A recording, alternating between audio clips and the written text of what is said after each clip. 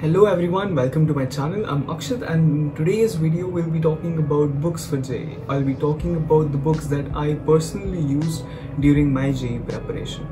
Before we get started, you might notice that the borders of this video are gone. To be honest, they were a lot of work to edit in and put them around, and so I just chucked them out and you won't be seeing them anymore. With that, let's get started. I want to start by saying that these books are by no means the best books in the market, nor are they guaranteed to get you good ranks in JEE. A book is only as good as the person studying it, and so the name of the book doesn't matter, but what really matters is how you use it. I've also added Amazon links down in the description to all of these books that I will be mentioning here, so you can go check them out there as well.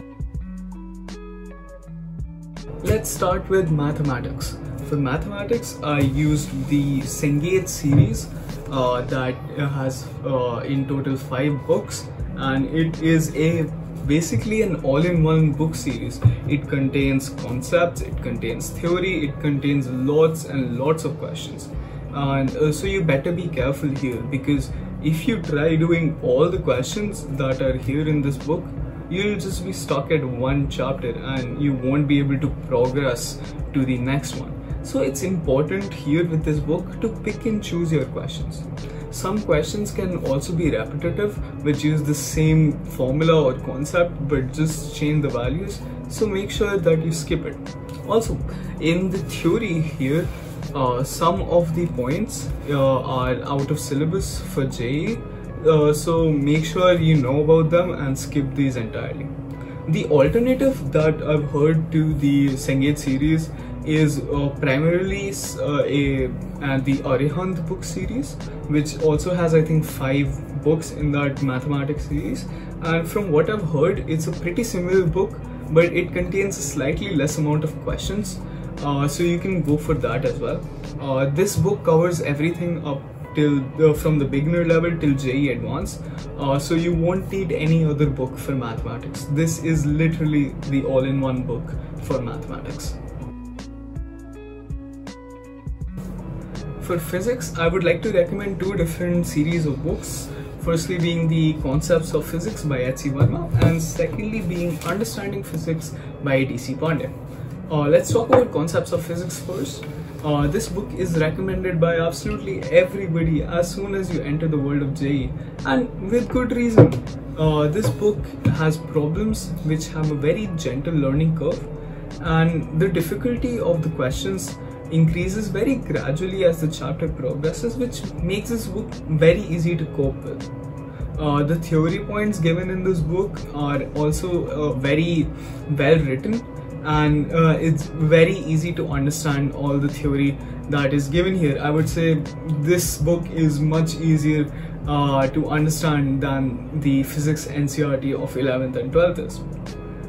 After completing Concepts of Physics, for a more JEE Advanced tailored experience, you can move on to the book series by D.C. Pandey. I personally bought this just for Advanced, and this has helped me a lot. It has pattern problems where all the solved examples are grouped by the different concepts used, and the questions in this book are patterned by the JEE Advanced pattern, which means it has single correct, multi-correct, matrix match type and all of that stuff. And a lot of the questions are very tricky and test the most basic of concepts, which is a very JEE Advanced thing to do. So I think this book is very close to what the actual JEE Advanced experience is.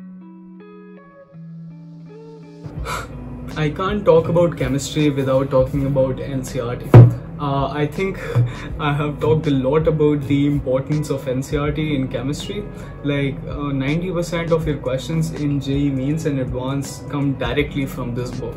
And there are even conceptual points in physical and organic chemistry that are sometimes asked directly. So you can imagine how important this book series is, and you really can't miss it. Coming to some more specifics for different topic wise, for inorganic, of course, NCERT is there, but if you want some extra reference reading, emphasis on reference, you can refer to J.D. Lee's concise inorganic chemistry, but only for reference reading, because it has a lot of concepts which are probably out of syllabus, but it does contain some quick extra points that are not listed in NCERT but may be helpful.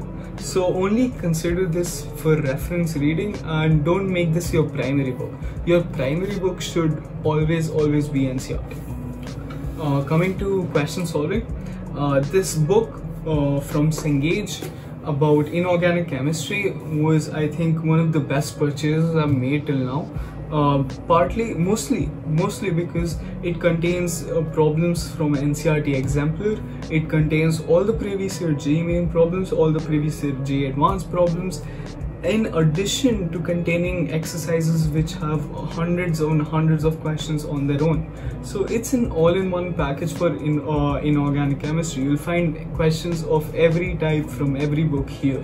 So this is a one-stop shop for inorganic chemistry. If you're looking to buy a book for question answers in inorganic chemistry, you should definitely go for this, because you won't need to buy 5 different books if you have this. Coming to physical chemistry, I personally have tried N-Avasthi, but I think there are books like R.C. Mukherjee out there also which are pretty similar. In my experience, N-Avasthi is a great book, apart from the fact that there are over 100 questions for each chapter, and that is partly because a lot of the questions are very repetitive. They use the same concept over and over by just changing the values. So when you're attempting this book, make sure that you know when to skip questions. Otherwise, you'll just be spending way too long on a chapter that frankly does not require too much. So make sure you pick and choose your questions. Otherwise, this is a great book, and it contains some very good conceptual problems which you might find interesting. Coming to my favorite subject, organic chemistry. For questions, I used advanced problems in organic chemistry by M.S. Chauhan. And to be frank, this book has a lot of out of syllabus components to it, a lot of out of syllabus questions, and some questions are just fact based, where you have to remember pH of some organic compounds or things like that, which makes it a little infuriating at times. But when you cut all that out, this book is really thought-provoking, and I would not recommend this for you if you don't know your reaction mechanisms well, as it has a lot of it relies heavily on reaction mechanisms, and the questions are very beautifully made, and it's a joy to solve. I think I'm biased because I really like organic chemistry, but this is a very nice book to solve. If you think that organic chemistry is not your cup of tea and you might want easier problems, you can go for elementary problems in organic chemistry by M.S. Chauhan as well, or you can look at Himanshu Pandey, I think, and a lot of other books that are pretty similar. A lot of books in this day and age have overlapping content, so you don't need to worry about that. Coming to extra reading, I use Solomon's Friars for Solomon's and Friar for this is the adapted version by M.S. Chauhan. I use this for reference reading, strictly for reference reading, because as you can see, this is a huge book and most of the content in here is pretty out of syllabus and goes into the depths of organic chemistry, which you don't really need. So this is a nice book when you need to refer to a particular mechanism or read up on some conceptual points that might not be given in your notes or in the NCERT. You can refer this book for that, as it will probably contain it, but don't go any further than that. Otherwise, you'll just get lost into things that don't even matter. I would like to end this video by sharing one last thing, the most important series of books that you can have regardless of subjects. That is the solved previous year questions. Everyone knows how important previous year questions are, not only to test yourselves but to also realize the kinds of questions that appear in the actual exam. So no matter what the publication, just go on Amazon and search up any chapter-wise, topic-wise solved papers and just buy them.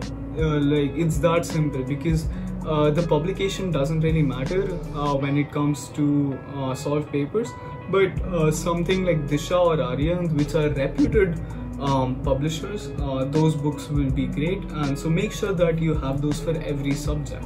And that is the end of this video. If you made it this far, thank you so much for sticking around. Thank you so much for watching my videos. And if you want me to make a video on any topic that you might like, leave it down in the comments and I'll look into it and see what I can do. Until next time, I'll see you guys later.